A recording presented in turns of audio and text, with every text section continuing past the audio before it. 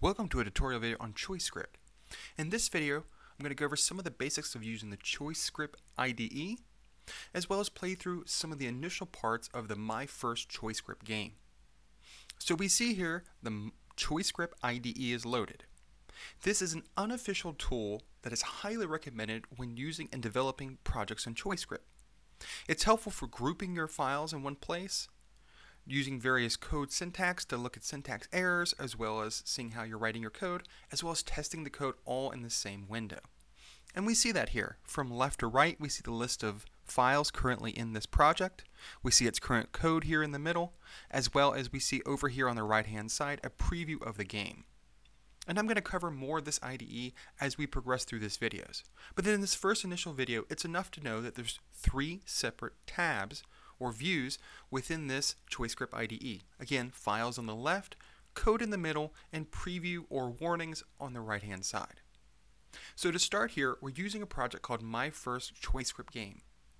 It is a freely available example game that you can load in various things, as well as try it on your own, and it's freely available, and I've linked to it within the YouTube description of this video.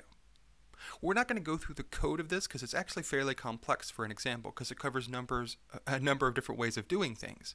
What's important though is we understand how things are being organized. So again, we're looking at an example of First ChoiceScript, and we're doing it within the ChoiceScript IDE. So over here on the right hand side, we see a preview of this. I'm playing this example. We see at the top a number of different options here, buttons. We can show stats, restart, menu, pop out, and when running in the ChoiceScript IDE, start stepping. That is a step-by-step view of the game, or a debug view that helps you troubleshoot things. So the first thing I'm going to click on is show stats. We see a stat screen. This example has a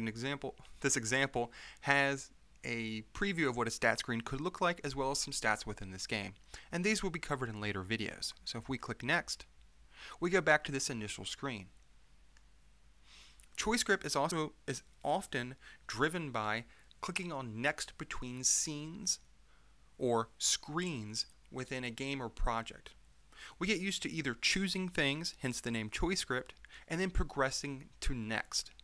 So we see here this initial text, that this is freely available, that it comes with no license or anything else, and comes as is.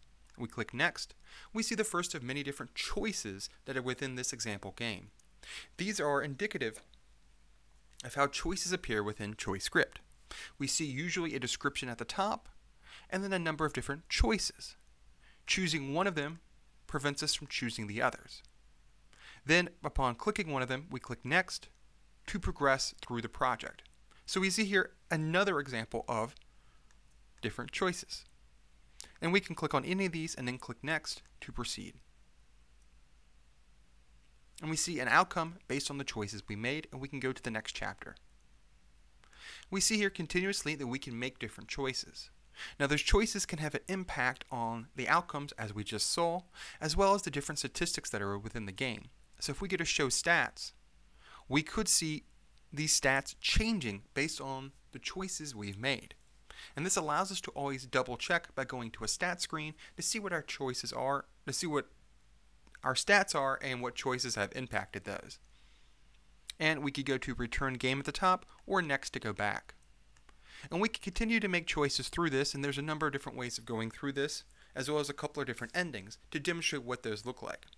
But what's important here is to understand, as a review, we're using the ChoiceScript IDE within this video series, and within this first video here, we're playing the First ChoiceScript game, and as well as we were looking at different ways to go to the stat screen, clicking on show stats, and then returning to the game, and making choices in the game, understanding how ChoiceScript games appear. Thanks for watching.